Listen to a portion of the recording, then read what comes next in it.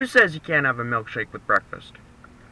What's going on, guys? Denver here. Welcome back to another Denver David food review. Today we're over at McDonald's and we're taking a look at their new thing, their all-day breakfast. Today we're taking a look at the McDonald's Hotcakes, otherwise known as Pancakes. So they give me a little bag of goodies here, and I also, because I got a chocolate milkshake, because who says you can't have a milkshake with breakfast?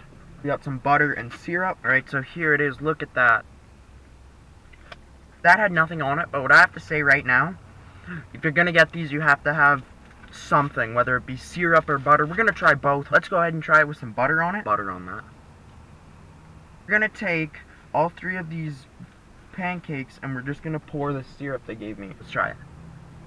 So with all three options, I'd say syrup is by far my favorite. Alright, ladies and gentlemen, let's go ahead and finish off these McDonald's pancakes.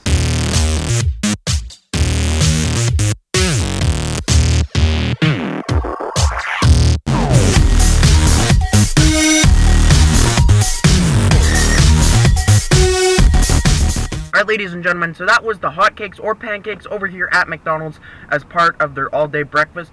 I'm going to give this right now a would recommend. Now, McDonald's you never think would be good at making pancakes, but these were really good. Of course, they're not going to be homemade pancakes, but they were still great. Will I buy them again? Absolutely. Whenever I feel like pancakes and I want some, why not? But ladies and gentlemen, while I was ordering, I noticed all their Easter and St. Patrick's Day stuff is back. I've already reviewed the Cadbury Cream Egg McFlurry from like 2 years ago, so I won't be reviewing that. Notice they had the Shamrock Shake available now.